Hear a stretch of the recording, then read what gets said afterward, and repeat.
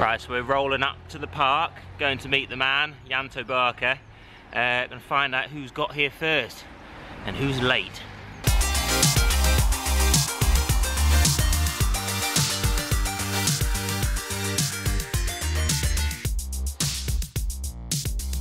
So look at this, I beat Mr. Barker to the meeting point by about 10 seconds. How's it going? Good man, how are you? Very good, nice day for it. Beautiful day. This is your first time Cycling Weekly vlog? Oh, is it? Yeah, Is yeah. it? Yeah, absolutely. Welcome everybody. Well, you're an honoured guest, mate. Thank you very much. I think my legs are going to regret this. Today's vlog, we are in Richmond Park. It is a beautiful sunny day, as you can see.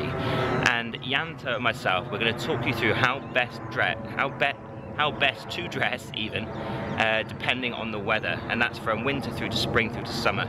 And we've got some top tips for you, as well as a top 20 quickfire questions with Mr. Barker at the end over coffee. Bit of a ride, mega. Awesome. Job done. Let's go.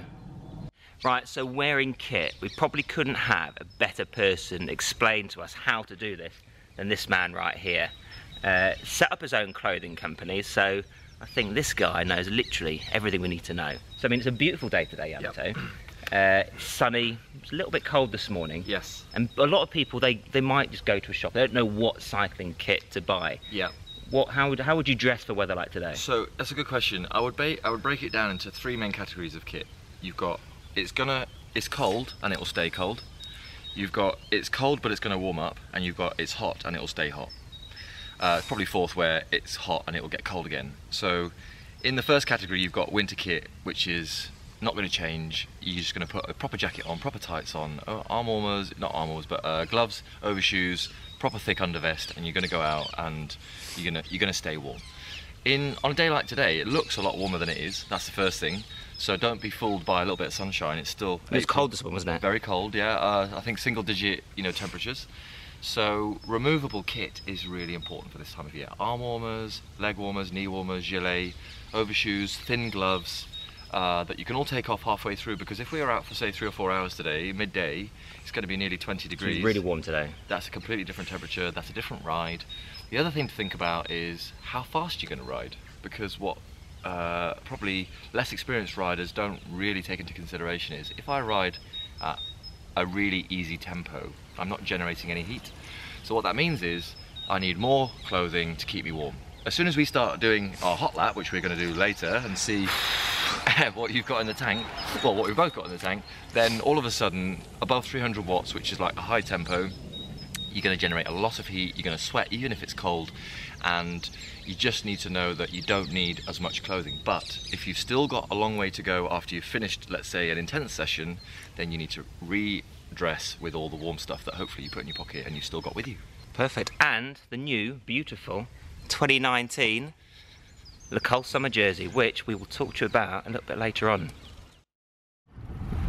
So what did I say? Look, gets to lunchtime, it's sunny, now it's warm. Arm warmers off, knee warmers off, gilet is long gone, now it's roasting, and I'm getting a tan.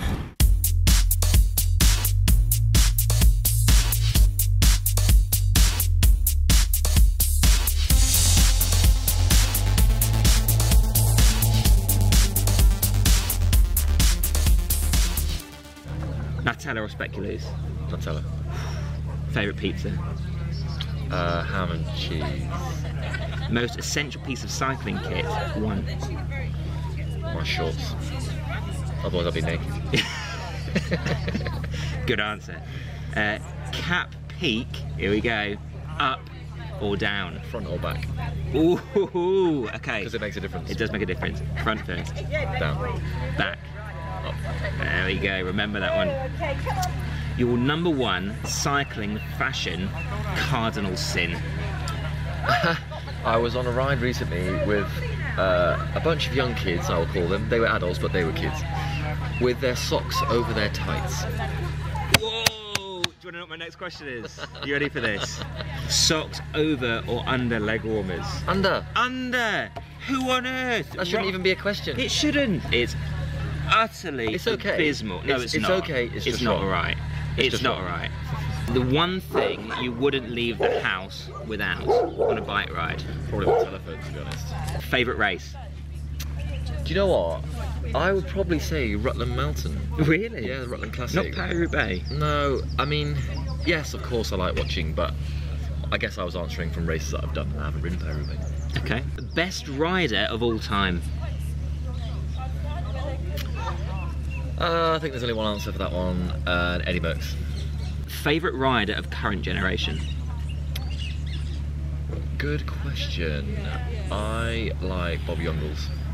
Love Bobby Ungles. Massive fan. I'm an Alaphilippe fan, mate. Best victory celebration?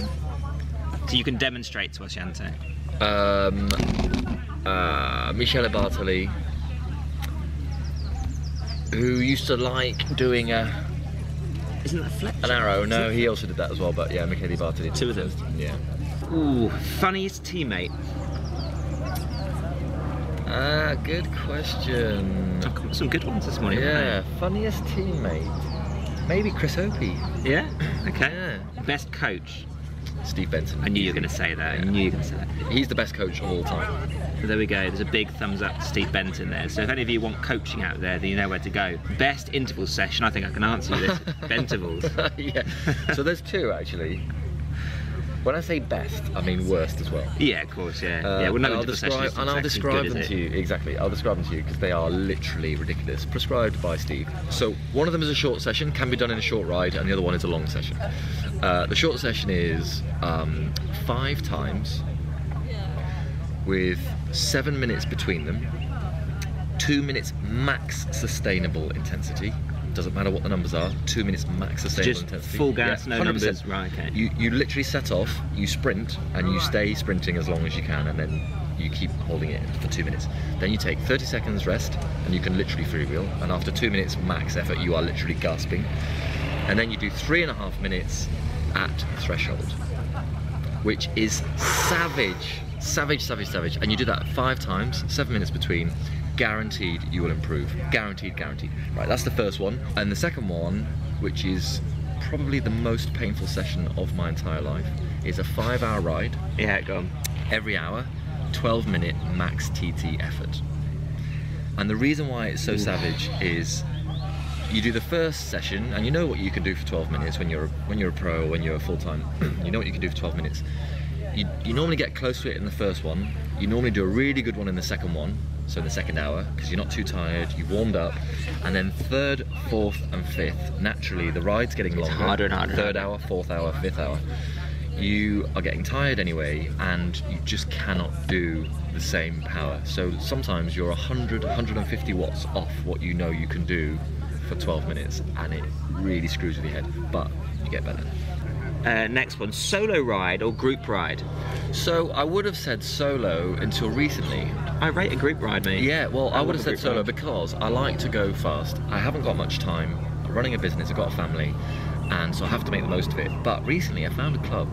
Can I give a shout out to my club? Of course you can, mate. Of course you can. The Onyx Club, who go out and we do team time trial. It could be an hour and a half, it could be 3.5, it could be 5.5 hours. It is 100% max speed, team time trial, single file, full on, full gas. Mega. Love it. Absolute quality ride, guys. Absolute quality. Favourite country to ride in? Oh, that is a good one. I mean, there are genuinely so many. I think Italy is probably getting up there. Yeah, but to be fair, France has got some amazing places. And so I was in Yorkshire just the other day looking at the World's course. Oh yeah, yeah. It was like today, it was blue sky. It's stunning. There is nowhere better in the world. Leg shaving or waxing? Well, I've never waxed, so I wouldn't be able to answer, so it's a shame. Aero or round tube bike? And I mean, bearing in mind we're Aero. both riding. Really? Yeah. So unfortunately, recently Not I had a bike. C64. Well, I had a bike stolen recently, and that was an aero bike. Really? Yeah. So I'm not complaining about my C64. I love it, and it's my lovely iconic. Lacole bespoke colorway. But I am an aero bike man. I like to go fast. I'd go round tube, mate. Steel. Shut up. Favourite cafe in London? These are quick. Grind. Okay. Best bike shop in London? Sigma, easy. Sigma. I rate Sigma a lot. I would go the Velo Barn in Kent. That's my local. Okay, it's maybe. Really good. Really I mean, good. Sigma's big and sexy, so... It is big and sexy, yeah, exactly, yeah, okay. Who's going to win the Tour de France this year? Chris Froome. Ooh, I'm going to go Geraint me. Yeah. And final question, who would win in a sprint out of me and you?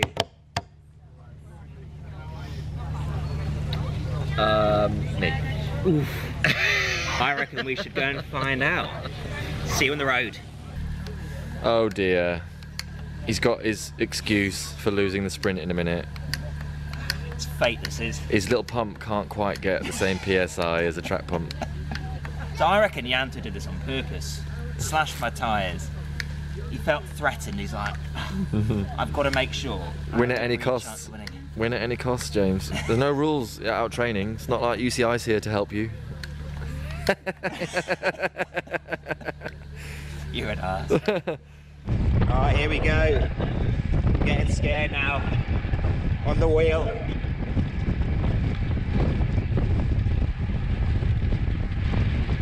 Honestly, what a sight. Colnago, Colnago. The most handsome bikes in Richmond Park right now, along with the two most handsome blokes as well. Right, so my puncher fixing didn't go particularly well. I think I had a little bit of loose flint stuck in there somewhere and it's going down again, unfortunately. So I'm going to have to go to a bike shop, get it fixed properly by the pros. Then I'm going to have to come and join Yanto back in the park. He's going to be doing laps, warming up, ready to see if he can roll me in the sprint. I'm feeling pretty good though, so who knows? I might get the victory just one last time. So thanks guys for doing this. No worries. Legends, literally walked in the shop. I said, I've got an SOS, my rear tyre is blown. No tube, can you help me out? And literally in a split second, they're on the bike like a rash. So if that's not good service, then I don't know what is. So mega, big up Richmond Cycles. If you're in the area, come check them out. Right, puncture repaired now for the second time. Mr. Barker's warmed up. He's already got the wheel on. Nice bit of throwing off. Who's going to win?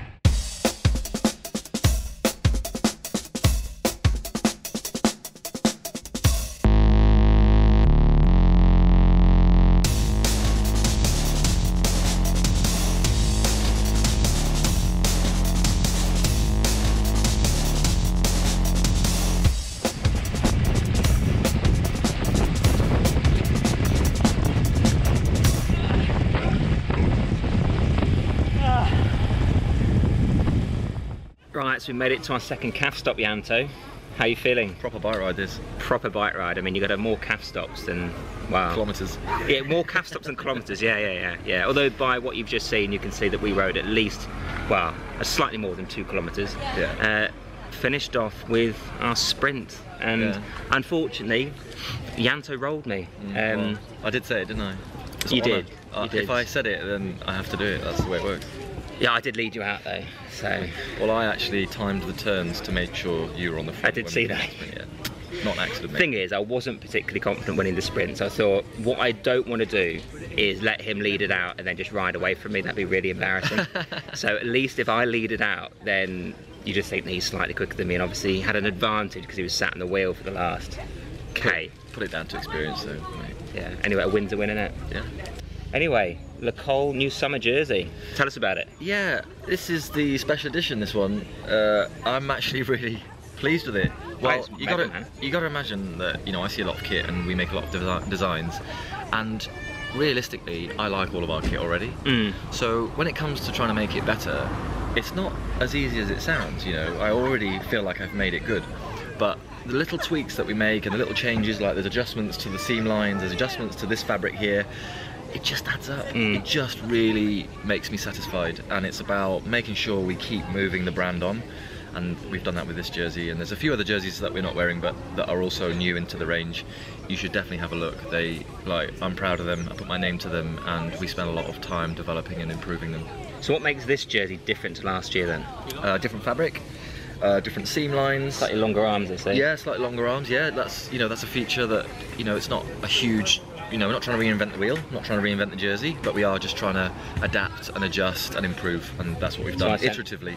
Right, now obviously you launched these jerseys at the Mallorca Media Camp not too long ago, which I was very, very privileged to go along to. Tell us the purpose of the Media Camp. What is it for? How does it benefit you, and how does it benefit the journalists? Really good question. I'm glad you asked. It's about having a one-on-one time to share the authenticity of the brand, the purpose and objectives in our design directly to the people like you who are going to talk about it, create videos on it, and write about it. So as you've heard it from the horse's mouth, and it's not hearsay, or this or that, or the other rumours or that kind of thing, because a lot of that potency of the brand, of the core brand integrity, is lost if it's not directly communicated, and you're hearing it from the founder, whose passion and love for this brand and this product is 100%. And I think that's important that we get an opportunity to share that. I think that's what ultimately shines through. Like, it's all very easy to bring new products out and shove it down journalists' throats, but what I personally found very special about that media camp was that it wasn't just one person who came along. It was pretty much the whole company, and it's about getting an understanding as to what the company's core values are. There we go. Cool. I think that's us done. It's been a pleasure, James. Thanks very much. Thanks very much, man. It's been awesome. It's been nice to ride again. Just like old times. Just like old times. I mean, I was slightly more hopeful that I could have rolled in the sprint. Didn't happen, but I think we'll have to have a Yanto and James burn up take 2. But for now, if you guys enjoyed this vlog, give it a thumbs up. Give Yanto a thumbs up for obviously burning me in the sprint. And if you haven't subscribed already, make sure you do. Turn notifications on, and we'll see you soon. Have a good one.